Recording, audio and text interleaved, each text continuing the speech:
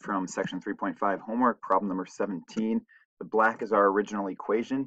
If we differentiate all the terms implicitly, we get to the blue, and we'll keep all the terms with the dy dx on the left, factor them out, move the 2x to the right by subtracting it, then divide this by both sides, and we get our answer dy dx is equal to that.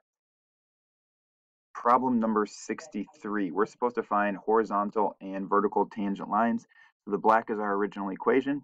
Find the derivative to get to blue. Then we'll keep all the dy dx's on the left, move everything else to the right, solve for dy dx. So there is our derivative, our slope. If we have a horizontal tangent line, that means the slope equals 0. In other words, set the numerator equal to 0.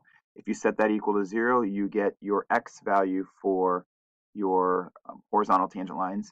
And for the vertical, we're going to set the denominator equal to 0 because you can't have a 0 in the denominator. So if you set that equal to 0 and solve it, you'll get your vertical tangents.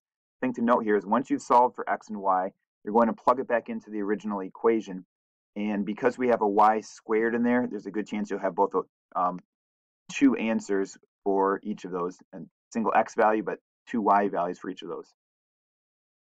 Number 65, we're trying to find the derivative, and we can use the product rule. And so here's the step of the product rule. Simplifying a little bit, we get to the green. 67, for this one, we're going to find the derivative using logarithms. So I've already taken the log of everything spread out. Then we're taking the derivative to get to the blue. We're doing that using the properties of logs with derivatives, which we get this.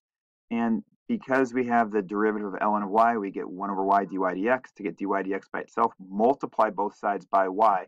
So we have all of these individual derivatives inside the parentheses times y. Y was equal to that from the original. In problem number 53, we're asked to find the second derivative. So black to red, I found the first derivative, solve for dy dx. Then I'm taking the second derivative of this. So it's the derivative of the left with respect to x gives us d squared y over dx squared. So the derivative of both sides with respect to x. The right side, we have to use the quotient rule. And from blue to green, the big difference is I simplified that. Negative, negative makes it a positive. But the dy dx, I made a substitution. Negative x over y is what dy dx is equal to. So we plug that in. And then from green to blue, I just multiplied everything by y, so we didn't have this fraction within the fraction. So there's our blue. One thing we notice, though, is that in the numerator, there's this negative y squared minus x squared. If you factor a negative out, so negative quantity y squared plus x squared, or negative quantity x squared plus y squared, from the very beginning, we know that x squared plus y squared equals 4, which makes the numerator become just a negative 4, and it's going to be over y cubed. Number 55 is a very similar problem. First step, find the derivative. Derivative is this. Take the derivative of both sides again. So here is our second derivative. Substitute what dy dx is equal to. That's how we get to the red. Multiply everything by y again to get to here. And I see that x squared minus y squared equals 36. If we multiply everything by negative, that would give us up negative x squared plus y squared equals negative 36. Negative x squared plus y squared. And that's essentially what we have right here. So we can take this out and plug negative 36 in for it. Number 59, we're supposed to find the equation of the tangent line through the point 4, 3 and through the point negative 3, comma 4. So first off, find the derivative, solve for dy dx. And to find the derivative at the point 4, 3, we're plugging it into this formula over here. That slope comes out to negative 4 over 3. So the equation in point slope form is this.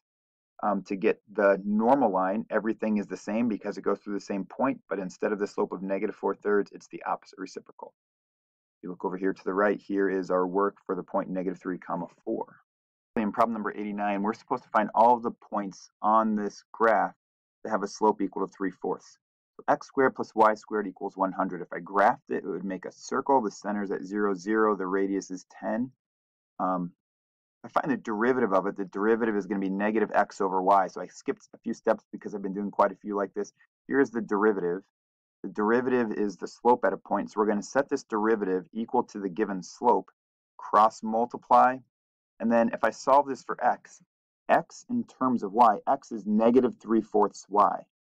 So I'm going to use that in the original equation, combining them together, plug negative 3/4 y in for x in the original problem, square that, combine like terms, do the algebra to get y squared solved. So multiply both sides by 16 over 25, take the square root, divide, and we get y equals 8.